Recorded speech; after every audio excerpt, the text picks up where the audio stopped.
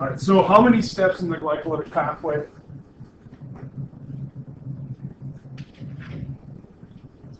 10. And what is the end product of the glycolytic pathway? Pyruvate. And where does pyruvate go if we have oxygen? And how does it get to the Krebs cycle?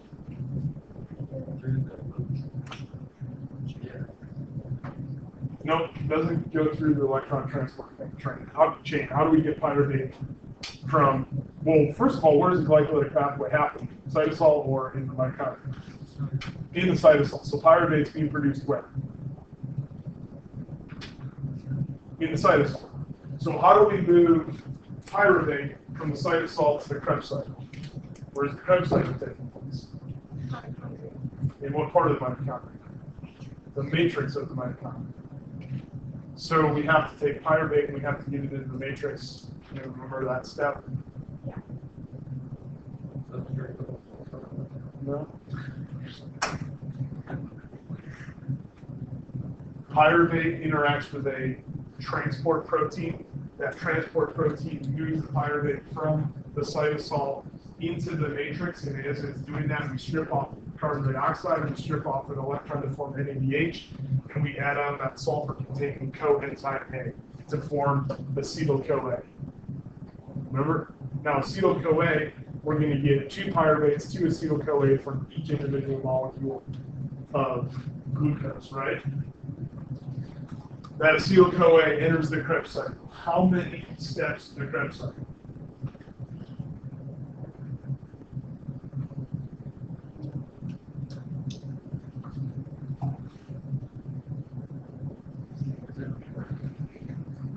Eight reactions in the Krebs cycle. And what are we doing in the Krebs cycle? What's the big thing that's happening in the Krebs cycle?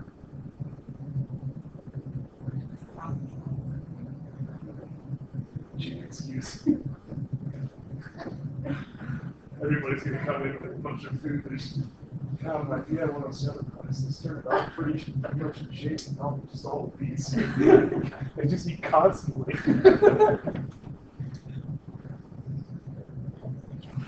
So citric acid cycle, it turns 2 times. And what's the main product that we're producing out of there? NADHs. And then where do those go? And why are they going to the electron transport chain? What are they actually shuttling? Electrons. They're moving electrons to the electron transport chain, and we're going to flow the electron through the electron transport chain, ending with what? Oxygen. And also some protons, hydrogen, H+, to form 1. So we have oxygen that's available, and it pulls electrons through the electron transport chain to itself. Why?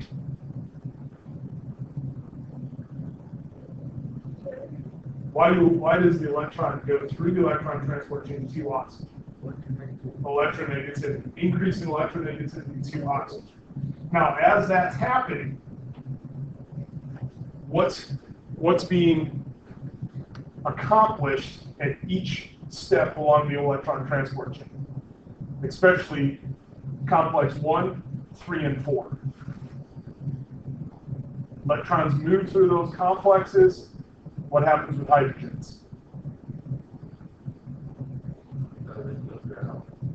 The protons get pumped into the intermembranous space. Get pumped from the matrix into the intermembranous space.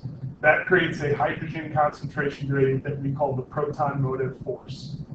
Then ATP synthase makes the intermembrane permeable to hydrogen. The hydrogen passes through our ATP synthase, which acts like a mill, and as the hydrogen spins the cylinder, rotates the rotor rod, causes deformation of the catalytic knob, and we generate ATPs.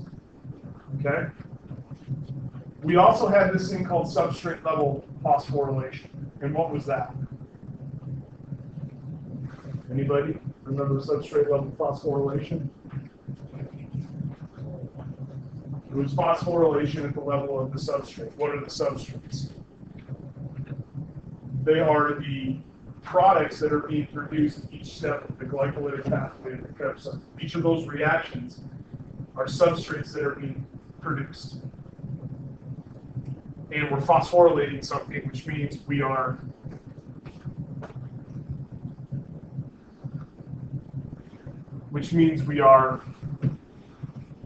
taking ADP and PI and we're putting them together. We're phosphorylating ADP to form ATP.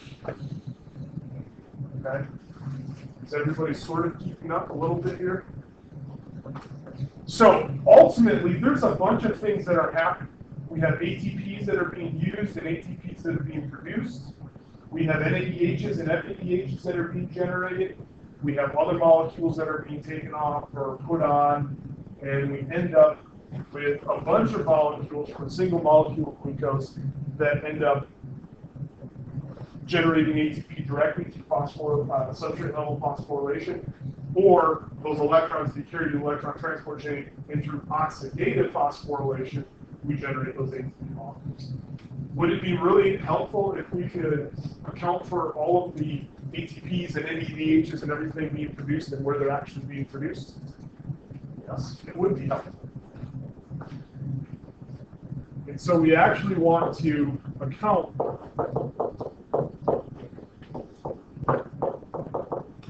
for our ATP molecules.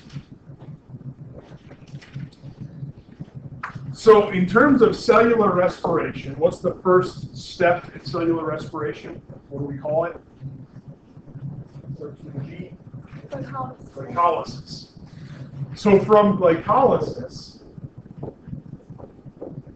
we're going to have those 10 individual reactions from glycolysis to pyruvate. So we have 10 different steps. Each step has an enzyme.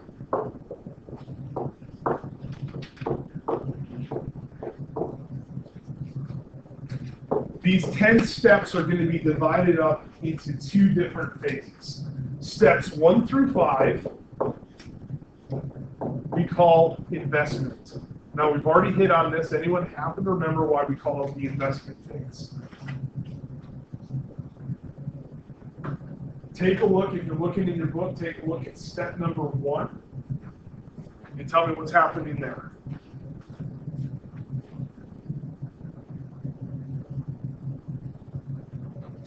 I'll give you a little bit of it. We start with glucose, and we convert it into glucose 6-phosphate. So we have a phosphate that's being added to the 6th carbon of glucose. We're going to need a phosphate source. Our phosphate source is going to be ATP. The enzyme is hexokinase. So hexokinase binds glucose and binds the ATP, catalyzes or breaks that ATP apart, takes the inorganic phosphate, pops it onto the 6th carbon of glucose to form glucose 6-phosphate. I've just burned an ATP. What am I really trying to do? I'm trying to generate ATP. So I just actually had to use an ATP molecule. We're going to invest that ATP molecule with the notion that eventually we're going to get a much larger payoff of ATP in the end. So steps 1 through 5, you're going to see 2 different steps where ATPs are going to be catalyzed, or going to be used to be added to our substrates. So in terms of accounting, we're going to have 2 ATPs that are going to be used. And they're being used in step 1 and step 3. So step 1 is to take glucose, convert it into glucose 6-phosphate. We're using an ATP to have that phosphate. Step 2 is an isomerization reaction. So we're going to take that glucose 6-phosphate and we're going to turn it into an isomer of glucose, which is fructose. And so we get fructose 6-phosphate. Then in step 3, there's an enzyme there called PFK1, phosphofructokinase 1. Phosphofructokinase 1 is another kinase. Kinases always add on phosphates to their substrate. So we're going to take that fructose 6-phosphate and add on another phosphate. We're putting it this time on the 1st carbon. So we end up with fructose 1,6-biphosphate or bisphosphate. Both are acceptable. So like in the diagram, hexokinase, phosphate. And that's like ATP with a pure ATP. Yes. That is the step where the ATP is losing one of its phosphates that's being put onto the substrate, the glucose and then the fructose 6-phosphate. Okay? So I'm using 2 ATPs there. Everybody sort of following what I'm saying? So that first step, I use 2 ATPs. So if we're counting the number of ATPs that are going to be produced, through steps 1 through 5, we're at a -2. Right? If I go down to the stock market in New York City on Wall Street, and I got $100 in my pocket, and I say, let's put this on Procter & Gamble. I invest it. I no longer have the $100, but the idea is that that stock is going to generate investment income for me. And so even though I'm investing and losing the $100 up front, later on, I'm hoping I'm going to get $1,000 back out of that $100 investment, right? So the same notion applies here. I'm spending my ATP, putting that into the glycolytic pathway, with the idea that once I get down to the electron transport chain later on, I'm going to be able to gain back a whole bunch more ATP.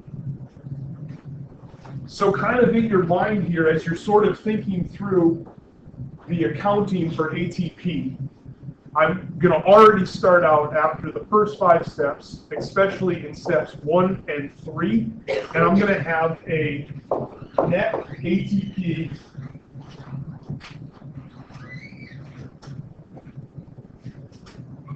I'm going to have a net ATP of -2, right? Everybody see where I get the -2 from? I've used 2 of my ATPs already. So I no longer have them. I've paid them off. I've invested into the pathway.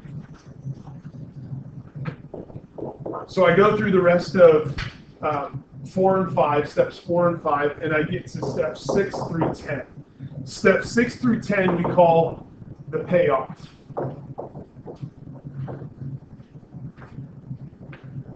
Now, take a look at step number 5. And what happens in step number 5 is we're actually taking our 6-carbon fructose and we're going to break it up into 2 3-carbon molecules.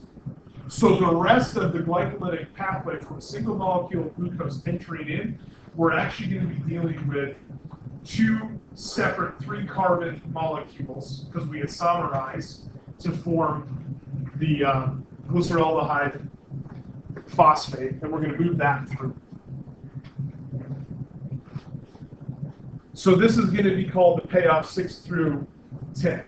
You're going to notice that we have some reactions there where I actually produce ATP. They occur in step 7 and in step 10.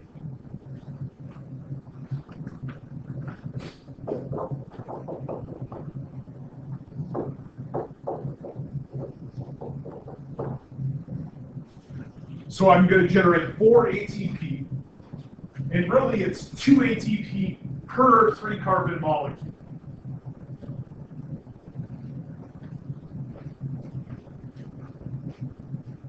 But alongside of those ATP molecules, I'm also going to generate 2 NADHs.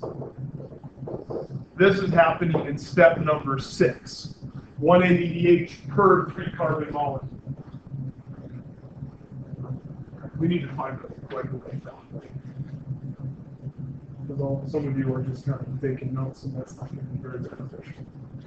I know it's not very clear here, but we'll try to use it. If you have your book or you have a laptop in front of you, it might not be a bad idea to bring up the glycolytic pathway so you can see it. So steps 1 through 5. Okay, 1 through 5, I'm taking ATP in steps 1 and 3 and converting it into ADP. And you can see that from here to here, I've added the phosphate group right there on my glucose 6-phosphate. And then I isomerize, it's phosphoglucose isomerase, fructose 6-phosphate is what's produced, and then through phosphofructokinase, I'm taking it, I'm phosphorylating again. So I'm spending another ATP to generate that phosphate. That phosphate gets put onto the first carbon of that fructose 6-phosphate to generate fructose 1,6 bisphosphate. Now, steps 4 and 5 are pretty interesting. Step 4 centered on this enzyme called aldolase. And it's going to generate two products. We're taking that fructose 1,6-bisphosphate and we're breaking it into 2 3-carbon molecules. Those 2 3-carbon molecules are going to be the glyceraldehyde 3-phosphate, and then over here we're going to have the dihydro acetone phosphate. I can only use the glyceraldehyde 3-phosphate through the rest of these remaining 6 through 10 reactions. So step number 5 is actually to take the end product here of step 4, at least one of them, which is now a 3-carbon, and I'm going to use the triose phosphate to isomerize, so it's a triose phosphate isomerase, to glyceraldehyde 3-phosphate. Okay?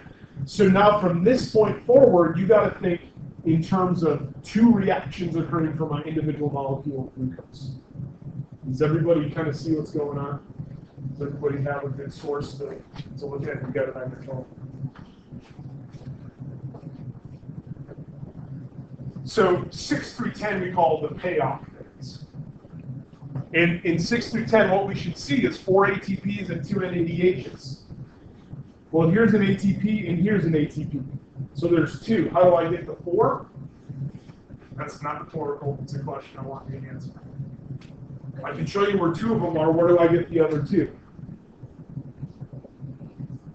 Because we actually have 2 of the glyceraldehyde 3-phosphates because of this isomerization here.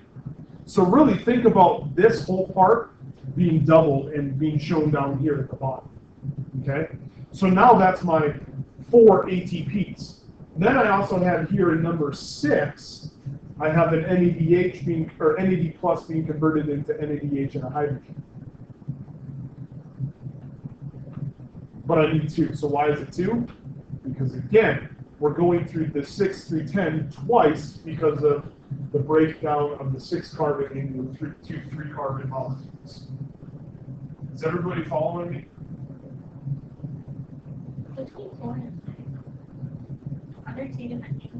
There are 2 different reactions that occur.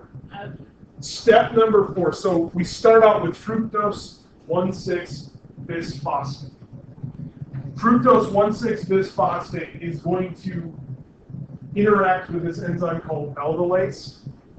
Aldolase is going to create 2 products for my fructose 1,6-bisphosphate. Fructose 1,6-bisphosphate, how many carbons does it have? How many carbons? 1, 2, 3, 4, 5, 6. Aldolase rips that molecule apart. It breaks it into 2 3-carbon molecules. You get dihydroacetone phosphate, and then you get glyceraldehyde 3-phosphate. Glyceraldehyde 3-phosphate is the only molecule that can continue through the glycolytic pathway through steps 6 through 10. So step number 5 is actually going to occur to take that dihydro and convert it into the glyceraldehyde 3-phosphate. You follow me? Yeah. Okay. So then from here, you got to think 2 glyceraldehyde 3-phosphates. Go through the rest of the process. So any place I get an ATP, I actually get 2 ATPs from an individual molecule of glucose. Any place I get NADHs, I get 2 NADHs. Okay? So over here for our accounting, we start out with -2. I've added 4. So we're going to add in 4. So my net is really going to be plus 2 ATP. So even already, I've made a little bit on my investment. I put 2 in, got 4 out, so now I have a net of plus 2.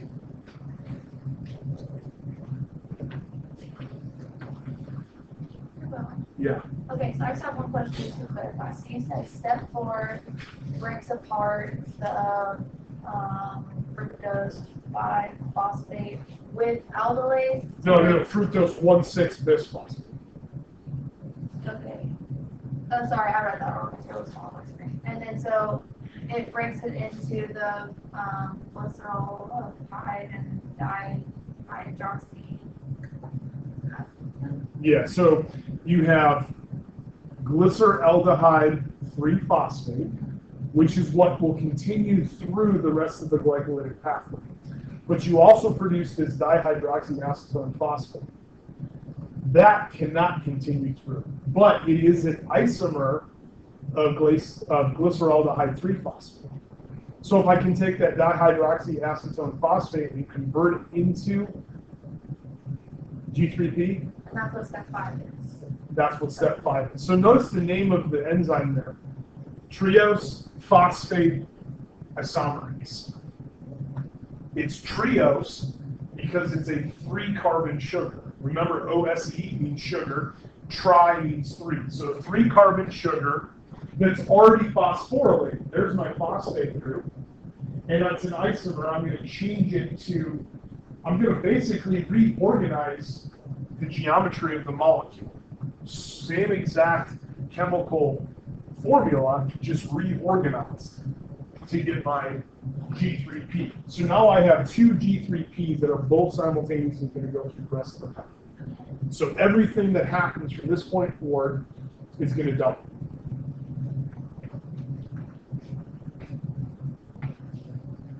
Okay, so I got a net of +2 ATP at the end of glycolysis. I also could put in there that I have 2 pyruvates. So from 1 molecule of glucose, I've now generated 2 pyruvate molecules. So here's my pyruvate. I have 2 of them. Those 2 pyruvates are now going to be moved into the mitochondria.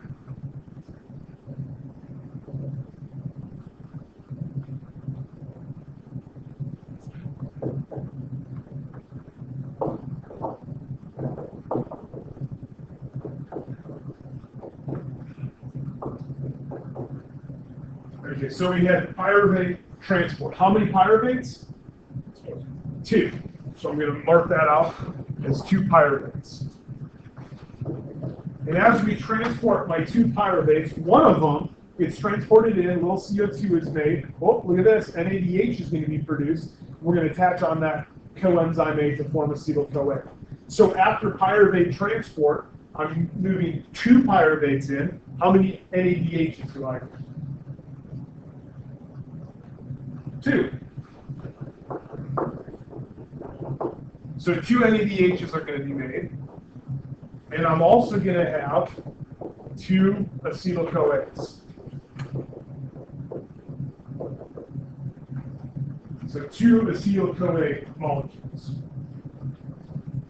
Those 2 acetyl-CoA molecules are in the mitochondrial matrix. Within the mitochondrial matrix, I have our Krebs cycle.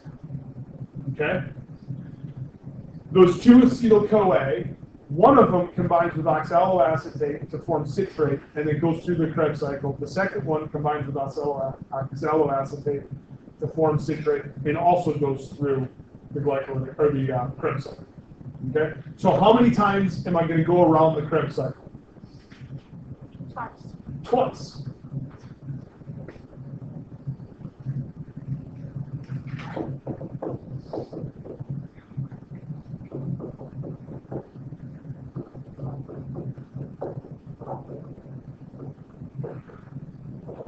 So I get 1 cycle per pyruvate or 2 cycles per glucose that enters into the glycolytic pathway.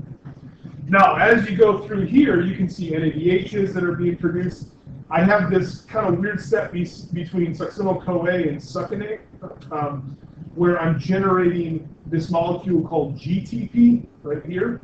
GTP is not ATP, but we can use the energy of GTP through another enzymatic pathway not shown to generate ATP. So in your mind, you can kind of think, okay, we got some ATP that's being produced. How many ATP am I going to be producing from a molecule of pyruvate? From a molecule of pyruvate.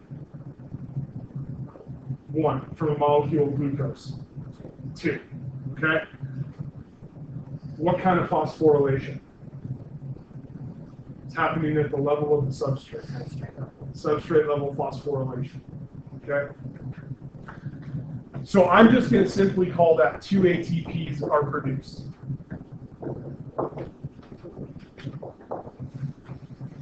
and it's going to be 1 ATP per pyruvate. So if we go back over here to our accounting, we had a loss of 2, then we gained 4, which gave us a net of 2. So from our net of 2, we now add in 2 more, and so now I have a net of 4 ATPs after I've turned the Krebs cycle 2 times. Now I also have NADHs that are being produced, and I'm also going to have an FADH that's being generated.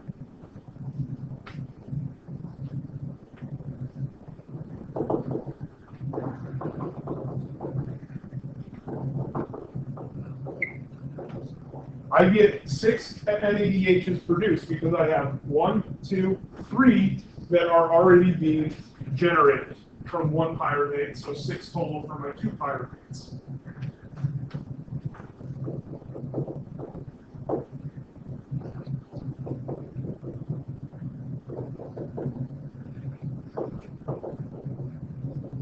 Then I have my 2 FADHs that are being produced, 1 per pyruvate. And we have to think about both of these as just simply being electrons. And where are those electrons going to go to?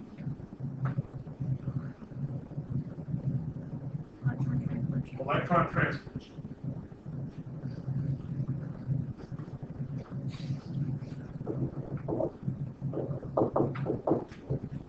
So we move into the electron transport chain. I already have 4 ATPs that have been generated.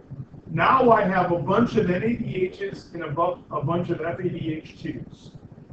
Those are going to carry their electrons over here to the electron transport chain.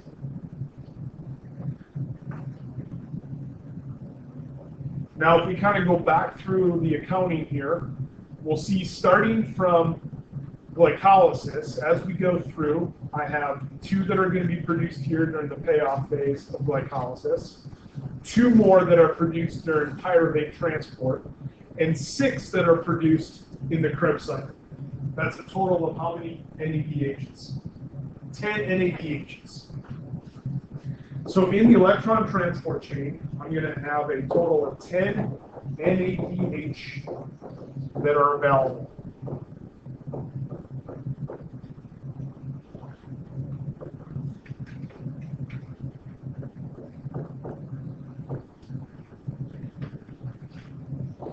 Now, what you need to know is that there are a bunch of different things that can change NADH efficiency.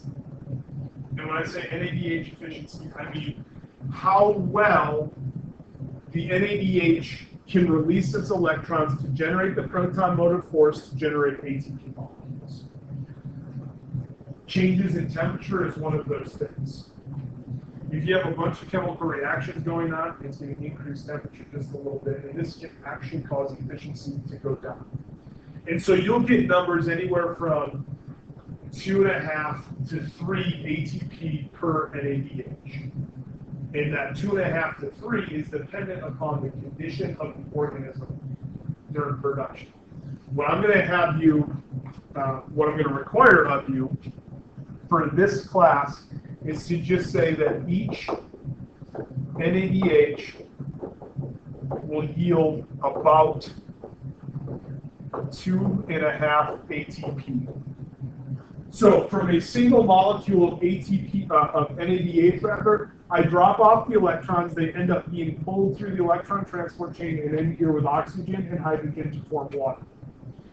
The amount of energy that's transferred as that electron is moved through complexes 1, 3, and 4 of the electron transport chain is enough energy to move hydrogens through protons into the inner membrane space to turn the ATP synthase 2.5 times. Each time it turns, it generates 1 molecule of ATP. So I get about enough energy for it to turn 2.5 times. So 2.5 doesn't really make a whole lot of sense, because how do you produce half a molecule of ATP? Another way to look at it is that for every 2 NADHs, I get about 5 total ATP. And then it gives me a nice raw energy. Okay? FADH. FADH enters here at complex 2. Complex 2 doesn't move any protons into the intermembrane space. Only complexes 1, 3, and 4. So FADH actually skips complex 1. So we don't get as many hydrogen pumped through if the electrons come off of FADH. Okay? So for FADH, what we're going to say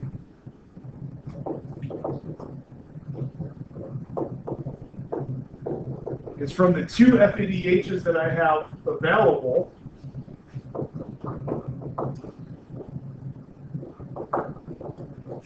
each FADH2 is going to give me about 1.5 ATP. Okay, so a little less ATP because of where the NADH comes in.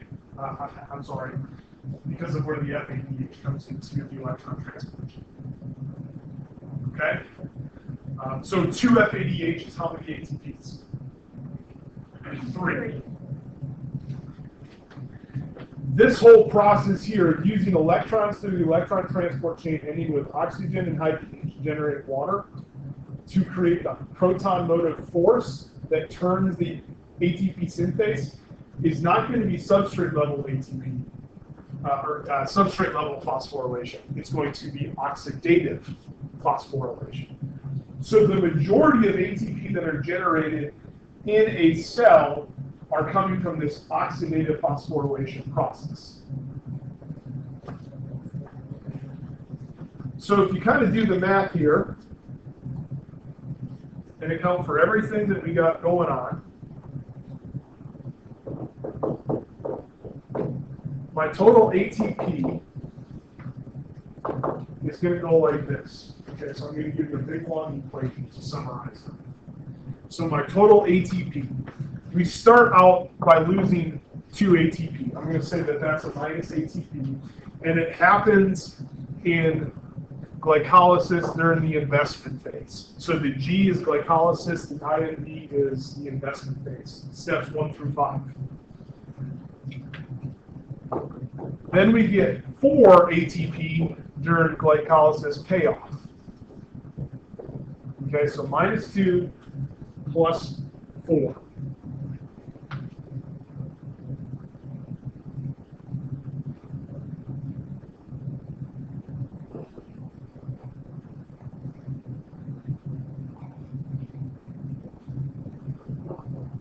I get 2 more from substrate level phosphorylation from the Krebs. And then I get a total of 25 ATP if the electrons come from NADH. And I get 3 more if the electrons come from FADH2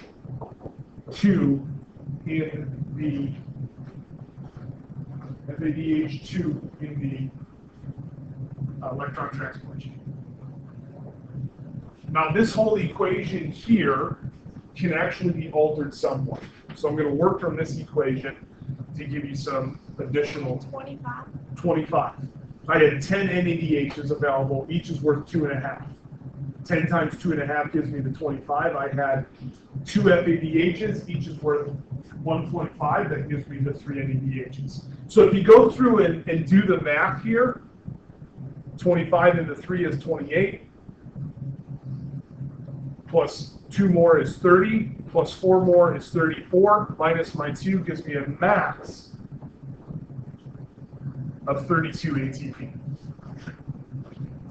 Now, I'm going to give you 2 different numbers here, 2 ranges of numbers. 30 to 32,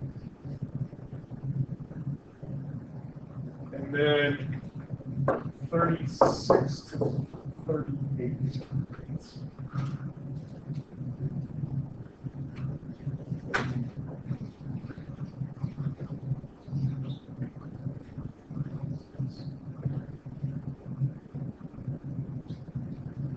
Yes, 36 to 38. Okay. These are numbers of ATPs that could potentially show up, and I'm going to tell you why we get these different numbers. First of all, we already know how we can get that number, right? We already know how we can get 32. How can we get 38? Well, because, again, depending on temperature and condition of the organism, NADH and FADH can account for 2.5 to 3 ATP, and from 1.5 to 2 ATP for FADH. So if instead of this being 2.5 here and 1.5 here, if this was actually 3 and 2, then I would end up with plus 30 ATP from NADH if we account for 3, and I would end up with plus 4 from FADH if we account for 2. Okay? Then if you go through and do the math, that's 34, 35, 36, 37, 38, 39, 40 minus my 2 will give me my 38. So the difference between the 32 and the 38 is just simply the 2.5 and the 1.5 versus 3 and 2. So really, what I'm saying is because there's a range of 2.5 to 3 ATP per NADH in a range of 1.5 to 2, you can get 2 separate sets of numbers. I'm really comfortable if you just say it's 30 to 32 ATP because we assume a 2.5 and a 1.5 for NADH and FADH. Okay? But how about the lower number here, 30 and 36? Well, remember that we have a couple FADHs, a couple NADHs rather, that are going to be produced out in the cytosol. But where are they utilized? Where do they go through the electron transport chain? In the mitochondria, which means the NADHs that are produced during glycolysis have to be transported into the matrix.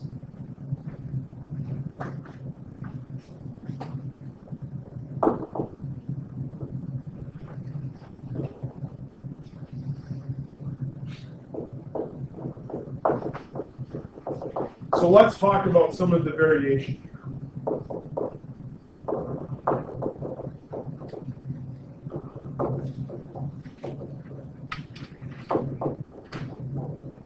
So for those NADHs that are produced in the cytosol, the electrons have to be transported to the electron transport chain, which is in the mitochondria. We are not transporting the NADH itself. We're just transitioning the electrons from the cytosol into the mitochondrial matrix. So the NADH that's produced during the glycolytic pathway carries the electron to the mitochondria and passes it off to a transport protein. And it gets reassociated with an electron shuttle in the mitochondrial matrix. So in other words, if this is cytosol out here, and this is the matrix in here, my NADH with its electron takes the electron to a transport protein, and the electron actually goes through, and on the other side, I have NADH plus, or NAD plus, that picks up that electron to generate NADH. Or, and this is where the variation comes in, I could actually have a protein that takes that electron, and rather than sending it on to NADH, it goes from FAD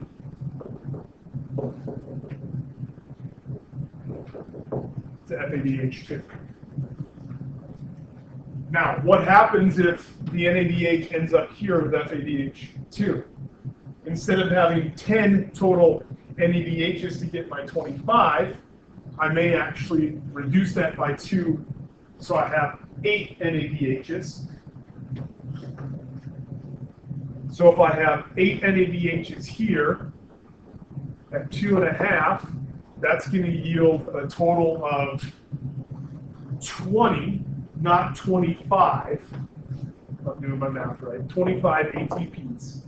Whereas the FADHs, if both the electrons from the NADHs produced out here get converted to FADHs, I now have not 2 FADHs, but 4 FADHs, and so it's 4 times 1.5, which gives me 6 total ATPs.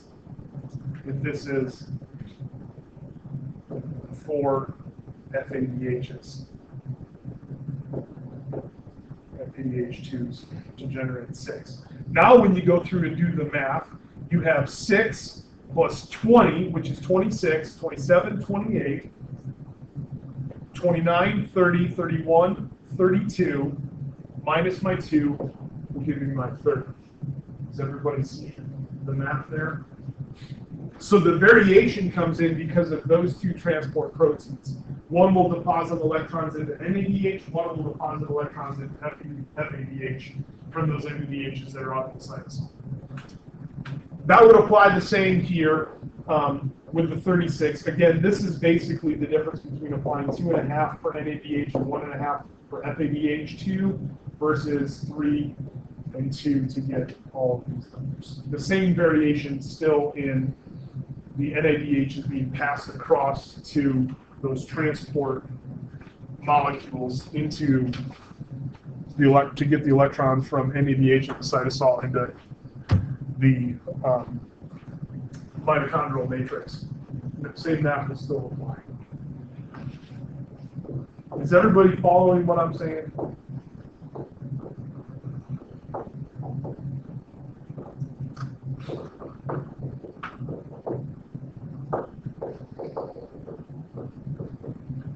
So those electrons are either going to be exchanged to NADH or FADH2, depending on the transport, the electron transport protein that the cytosolic NADH interacts with. So you could also get 31, right? Because you can get one set of electrons that get dumped off to NADH and another set of electrons that get dumped off to the FADH2. So you end up with 9 NADHs and 3 FADHs. And that would end up being 31 total electrons. I'm sorry, ATPs.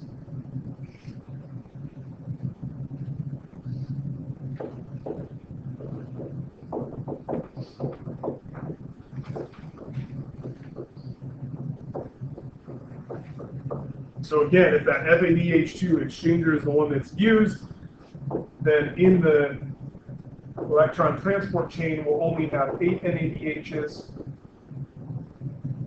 that are available rather than 10, and 4 FADHs, FADH2s that are available instead of the 2. And then again, that changes the mass so that we end up with a mass of 30. And then if you apply the 3 and the 2 for accounting for the ATP coming from NADH and FADH2, that would change it to 36. So everybody, it's clear as mud, right? You sort of feel like that you got an idea of what's going on here.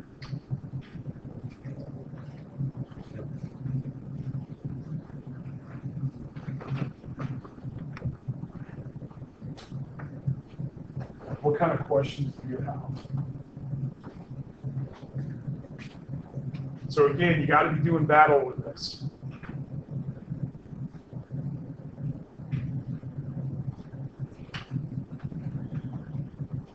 How many steps in glycolysis? 10. How many ATPs are produced? No, in glycolysis. How many ATPs are produced in glycolysis? 2. It's a net of 2. It's a total of 4. So I got a total of 4 that are produced, but I really only get 2 because I put 2 in during steps 1 through 5.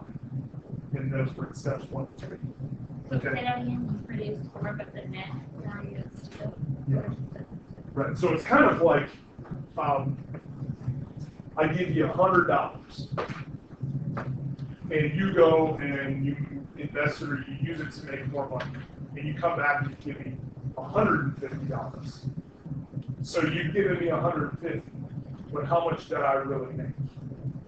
I really made 50 because you're paying back 100, and you're giving me the 50 that you made. Okay? So 2 get invested, which is a -2, net of -2. 4 get produced, which is a +4. -2 and the +4 becomes a net +2 ATP made during glycolysis. Krebs cycle, how many steps?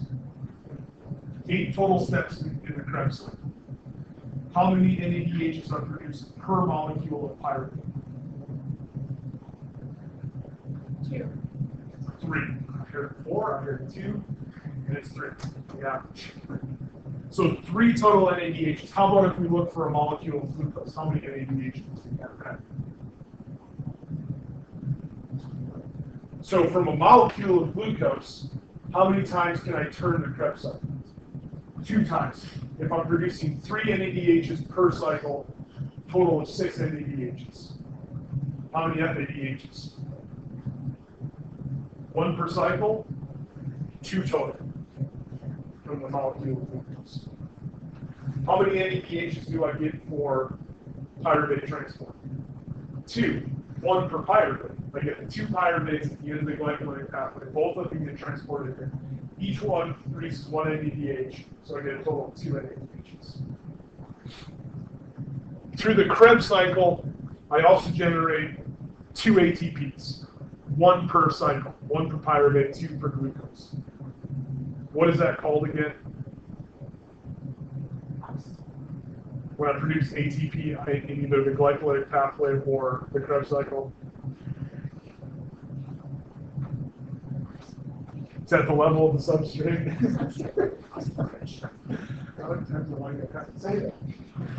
So it's at the level of the substrate, so the substrate level phosphorylation. If I take the net of 2 from glycolysis, add in the 2 more from the Krebs cycle, I got a total of 4 ATP that are produced throughout the first 2 steps of cellular respiration. Then you go into the electron transport chain. And what are we using in the electron transport chain? We're using those electron shuttles, and they're called NADH and FADH2. Those carry electrons. Think of NADH and FADH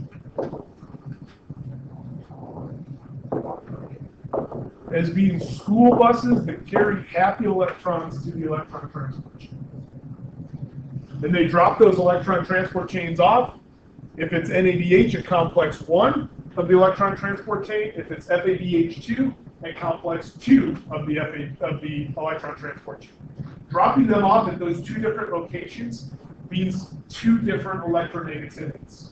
And so the electrons get pulled through the pathway differently. Complex 1, 3, and 4 spit hydrogens or protons into the intermembrane space. And then we use that to cycle ATP synthase to generate our ATP molecules. If I gave you a quiz on Friday, would you be ready to talk about cellular respiration? Have a nice Monday thinking about that. What?